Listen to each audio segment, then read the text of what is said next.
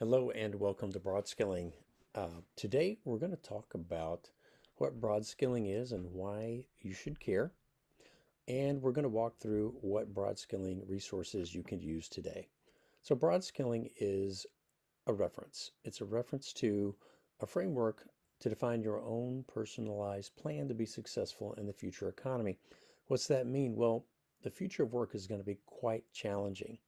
And speaking with HR representatives, working with schools, it became pretty clear to me that there is a laundry list of skill gaps, but they boil down to three things. To be employable, you need to be future aware. You need to have a specific plan to be relevant. That means you need to have a specific idea about roles and skills and how you're going to develop those skills, career preparation pathways. They have to fit your goals, aptitudes, and interests, and frankly, your budget. Just need to have a plan. You can always change it. The third component is really building your own personal brand. Having a resume is not going to get you a job. You need to know people. You need to have an online referenceable portfolio of your skill set with evidence. The more concrete that is, the better. The more media you have, the better. So broad skilling is having a plan to do these three components. Now, what the broadskilling.com website will allow you to do is to create that plan. There are three components, and each one has an outcome. Broadskilling calls the outcome number one, being future aware, called context before career.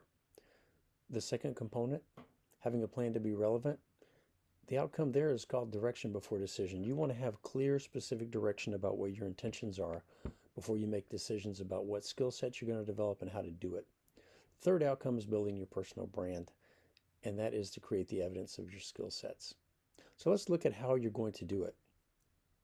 There are two ways to access Broadskilling resources. One is to click the Get Started button on the home page. The other way is if you scroll up, you can start Broadskilling now. You can click the drop down. And let's say that we're going to do component number one. We're going to become future aware. For each of the three components, there's a downloadable template that you can use. You can make a copy of it and fill it out and make it your own. The intention here is for you to write down what your insights are after doing the research. We'll look into that a bit later. Broadskilling provides curated content for each component and each of the three templates that you can fill out to have your own plan. I keep this updated. You can look at the different sections here. You can see there's something about the specific to 2020, 2021, and that is about the COVID-19 uh, pandemic, because that happens to be current, and I'll keep that updated for current events. You need to know about predictions for future work, what future technologies are going to be in place, um, what the jobs would look like, what skills you need, and also who can you follow to stay informed. You can also see that I've seeded in here questions that I think you need to ask yourself to be ready based on what the HR people told me about the skill gaps. I also included some video. I'd strongly recommend you start with a video just to get into it and get a sense for what the experts are saying about the future and the challenges. So I mentioned there was a template. Let's take a look at that. You just click the download. And you can see in my browser that the download is in the upper right corner, and your browser might be a little different. But you can see there's a template. I'm going to go ahead and open that up.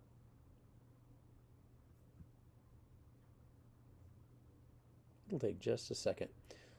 The first thing you're going to want to do is to make a copy. But I want to walk you through the structure. So for each one, there's an explanation. How will this template help me? In other words, why would I even do this? Well, there's a clear outcome here. You need to have your own informed point of view about the future of work. Imagine yourself in an interview for a job. The more articulate you are about what you see as the direction that you need to go and companies need to go to be future ready, the more likely you're going to impress the interviewer. You need to have your own point of view because that is going to drive your own personal plan, but it's also going to be very useful to you personally in interviews. I'm going to close that template, but the idea is you would fill out this template, do your own research, have your own insights and points of view about what the future is. Let's move on to the next one. A plan to be relevant. The structure is very similar on the web page. You download the plan to be relevant template. It gives you a document you make a copy of. You make it your own. You can update it and make it, you can change it as much as you want. The intention here is to keep you informed. And as you get into something, let's say you have a plan, it's perfectly fine for you to change the plan. The point is, you need to have a pathway defined and chosen. You can always alter it and adapt. You can see that there are resources here for this section. There are common questions that you need to answer to have a plan. Then you can make informed decisions about how to develop those skills. While we're here together, I'm going to point you to this section here. Strongly recommend you spend some time investigating the particular roles that are available, what the Bureau of Labor Standards is predicting as a highly marketable role and skill set, and you can investigate different jobs and career clusters. Strongly urge you to spend some time here. The second thing I'm going to ask you to do is look at your best fit skill paths. College is not the only way to a good career. There's a trade-off, cost benefit for each one, whether you choose to do an internship first, choose to do an apprenticeship, to go to a junior college, join the military. There are lots of trade-offs and a lot of good options. Spend time here. Discover your own interest. The point is you want to plan, but you don't want to make that the plan based only on economic outcomes. That's a part of it. You want to base it on, is it relevant to the future of work? Because you will find that you are more likely to have a job in the long term if you remain focused on relevance to where the demand is. So now that you've done the first two components, let's look at the third component. Let's say you've made a plan. You need to be able to show evidence of your skill and to provide your own media to build your own personal brand.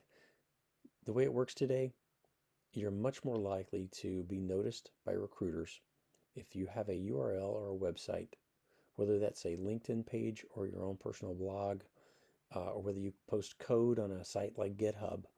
You need to be able to point to samples of work that you have done. I would encourage you, if you're a construction person, for example, take pictures of projects. Keep your own internal resume listing every project you've worked on, whether it's a part-time job, even a hobby, whether it is something you did in your internship, something you did in school. Keep track of what roles you played, what deliverables you produced, and describe as much as you can how you managed the work. You can see that there are basically 6 components to this, but I want to encourage you to do that. A template here as well about questions to ask and developing a plan to build your own brand. This is Broadskilling. This is how it helps you develop a plan. There are other resources here. If you want to explore, I encourage you to do so. If you are a career coach, a trainer, someone involved in the training or education industry, I invite you also to visit the Learning blog. You'll see some of the written work that I've done, some of the thinking around learning, around education, employability, how to do instructional design, how to be a leader. Thank you for your time.